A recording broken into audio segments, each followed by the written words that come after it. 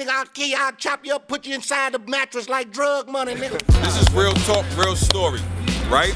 I didn't know this nigga from Adam, and I heard Speed. One day, I had a broke up MP3, I had 3 different versions of Speed, right? So I'm in the studio and I couldn't listen to nothing else for the whole day. So it just so happened that the dude that was filming the behind the scenes of Fade to Black was like, yo, I know the nigga that made that beat. I was like, yo, call him right now.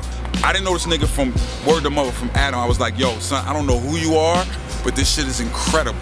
There's no way that you're in North Carolina by yourself making shit like that.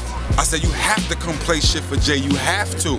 So what I do, I called this nigga, I said, yo, come to New York. I called Quest. I was like, yo, Quest, hit Jay and tell him about this nigga named Ninth Wonder so that he understand what the fuck is going on, right? The same day that this nigga came up, Jay was like, yo, I'm supposed to be meeting some nigga named Ninth Wonder. I was like, yes, you are, right? My homeboy comes, and he had about 4 or 5 CDs with 99 beats on every CD. Right?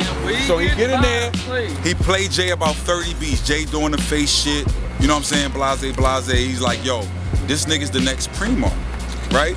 So out of all them beats, Jay was vibing and vibing and vibing.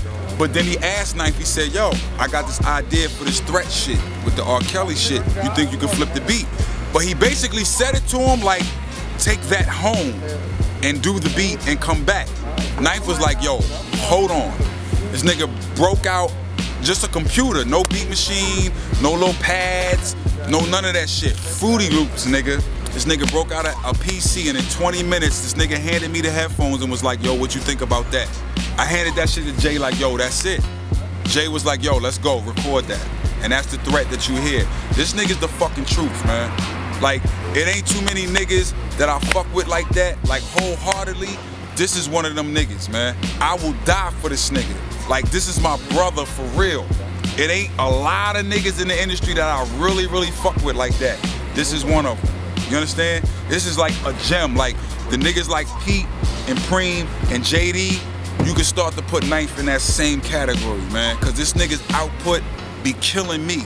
Like, I'll call this nigga and be like, yo, niggas wasn't really fucking with the 10 that you sent. He'll be like, yo, give me an hour, and he'll send me 20 more after hour. Like, this nigga is the truth, man, on some hip-hop shit, on some keeping the underground alive, on some, like, really representing what the fuck we do. Ninth Wonder's the shit, man. Y'all niggas need to recognize before this man died who he is and what he means to the culture, like the culture of hip-hop. That's Ninth Wonder, yo. Which won't be until I turn 85. Thank you. Hold on, I'll be, nigga, what?